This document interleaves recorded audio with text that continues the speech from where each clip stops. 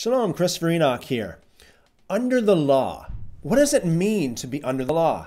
You know, you've probably heard a lot of Christians say that you're not under the law. You've probably read Paul's letter. Paul's letter is talking about being under the law, saying that you're not under the law. But what does that phrase mean, under the law? What does that mean if you're under the law? You know, a few years ago, I had a meeting. And I asked everybody at the meeting whether or not they were under the weather. And I said, is anybody here under the weather? Let me see your hands. Is anybody under the weather today? And nobody put their hand up. You know, apparently nobody was there at the meeting that was under the weather. Now, most of you know what I mean when I say under the weather. You know, I mean whether or not someone is feeling sick, or, you know, if you're sick or not. I mean, if you're sick, you're what they call under the weather. If you're not sick, if you feel well, if you feel good, then you're not under the weather. But if you're not under the weather, does that mean you live on the International Space Station? Does that mean that you live in space? Because after all, you're not under the weather, right? Now, you know, to understand these certain phrases, to understand this kind of terminology, you got to look at the day, you got to look at the time, you got to look at the culture, you know, that a person is in. Now, when Paul wrote his letters and he said you're not under the law, okay, you got to look at the day, you got to look at the culture, you got to look at what it actually meant to be under the law back in those days. Now, here we are. We're in a different culture, a drastically different culture than what they had back then. We're in a different time, of course. We're in a different country, probably. And we're in a different, millennium. So we're very far detached from from biblical times and from biblical characters. When Paul said under the law, if you were to look at that phrase in its context, in its full context. What I mean by full context is, don't just pick a verse here and there from Paul's letters and try to make that nullify the rest of the Word of God or any parts of the other Bible. You don't do that. You take the whole thing. You take the whole entire scope of Scripture. Okay? You look at it all. So when Paul said under the law, it's kind of like how we say under the weather. When we say that someone is under the weather, we mean that they are experiencing the adverse effects of the weather. When we say that someone is not under the weather, we are not saying that they live in space, that they're not subject to the weather, or that the weather or does not rain on them, so to speak, or the sun doesn't shine on them, so to speak. It just means that you are not experiencing negative effects from the weather. Okay? You're not sick, okay? So the same way when it comes to the phrase under the law. The phrase under the law is referring to experiencing negative effects from the law, especially the effects of the punishment and the curses of the law, okay? So when you say you're under the law, you're saying that you are experiencing the curses of the law. You are being punished for breaking the law. Okay? When you're not under the law, it doesn't mean that you don't have to obey the law. It doesn't mean that the law has no power over you. Just like if you're not under the weather right now, it doesn't mean that the weather has no power over you. You know, it doesn't mean that you cannot be, rained upon. You cannot have the sun shine upon you. You cannot have a lightning bolt strike. It doesn't mean that. It just means that you are not at this present time experiencing, negative effects of the weather. In the same way, if you are not under the law, it just means that you are not experiencing the punishments that are inflicted by the law, the curses of the law, okay? It just means that basically that you are obeying the law, okay? If you are driving a car and you are really behaving yourself, you're following all the rules of the road, you're following all the laws, you're not under the law. You're not under the law at all. You're free from the punishment of the law because you are obeying the law.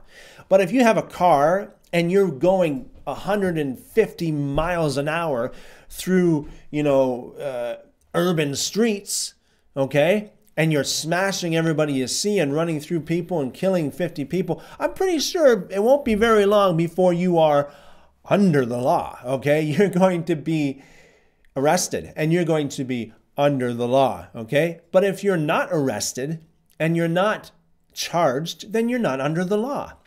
So when Paul said in Christ you are not under the law, he meant that when you are in Christ, you behave like Christ.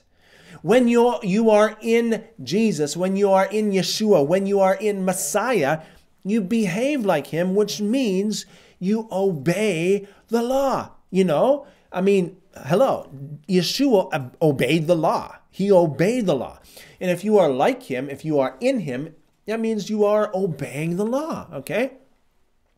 If you are following him, if you are taking his example, it means you are obeying the Torah. And when I say obeying the law in the context of Jesus, I'm talking about the law of God, of course. I'm talking about the Torah, not necessarily the law of the land.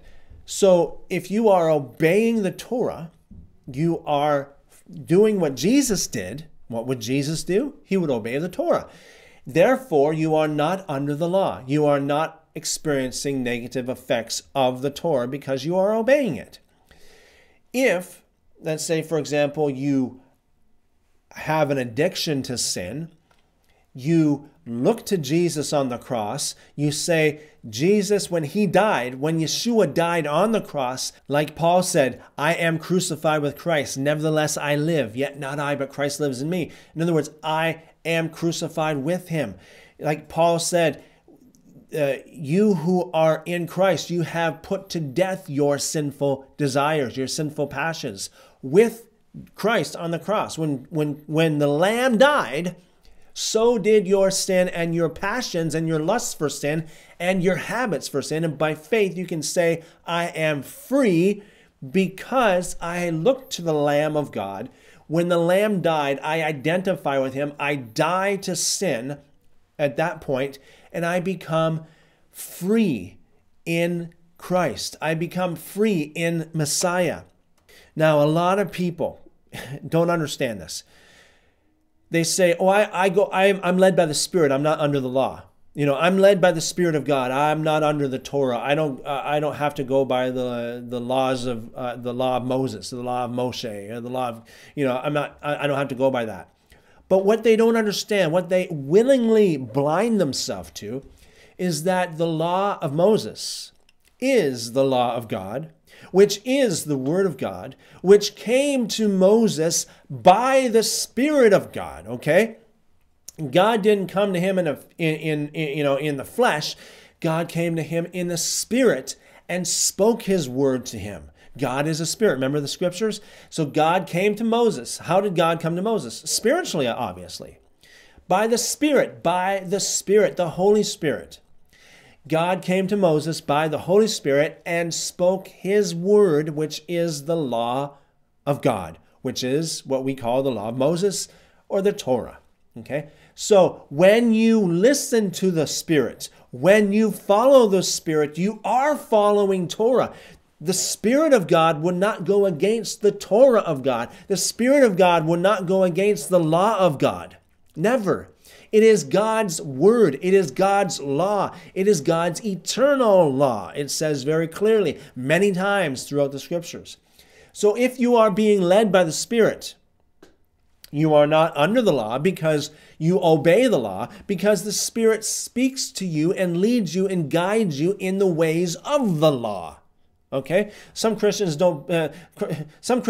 say, "Oh, I don't have any law. I don't go by any law. I'm not bound by any law." Really? Huh. Well, then you're completely lawless. That's just. You're bound by laws more than you think you are. You're bound by the laws of physics. You're bound by laws of gravity. You're bound by certain laws in the universe that you don't even think about. That is God-appointed laws, by the way. So you are bound by laws. Yes, you are. And you should be bound by God's law. If you're not a slave of God's law, you are a slave of lawlessness. If you're not a slave of the law of God, you are a slave of sin. It says in the scripture, you're either a slave to righteousness or a slave to sin. You choose, okay? When you're a slave to righteousness, you're not under the law because you obey the law. When you're a slave to sin, you are under the law because you disobey the law, you break the law, and God being all-powerful, God's on the throne, God is the ultimate judge, and he will ensure that the curses of the law come upon you or your nation, okay, because it disobeys and violates his law.